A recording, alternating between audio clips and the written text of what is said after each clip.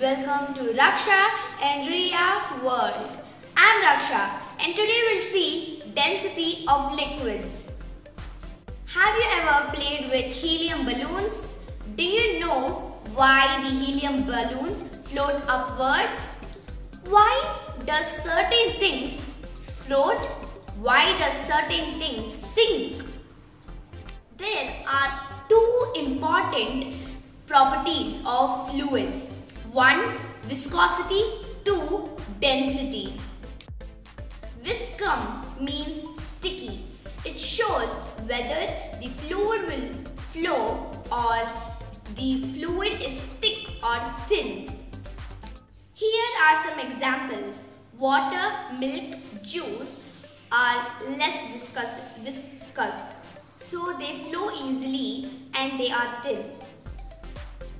Honey, corn syrup and hair gel are more viscous, which is thick, and they flow slowly.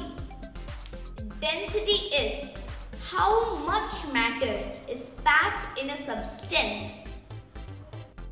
Floating or sinking depends on the density of liquid which it is placed. Now let us try the experiment. For the experiment, we need 2 cups of water, 2 spoons of salt, 2 plastic balls, 2 lemons. Now let us make salt water. For that, we need 2 spoons of salt.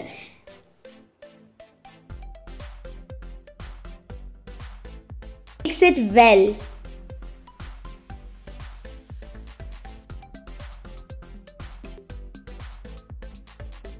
This is the pure water and the one which I am mixing is the salt water, and mix it very well, and it is done. And this is the pure water, this is the salt water.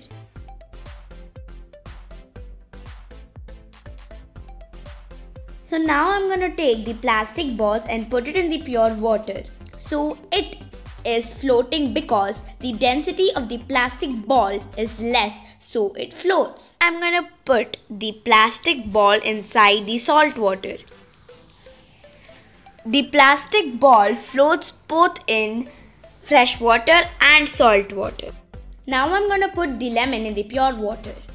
The density of the lemon is more. That's why the lemon sinks. And in this, the density of the salt water is more, and that's why the lemon is floating.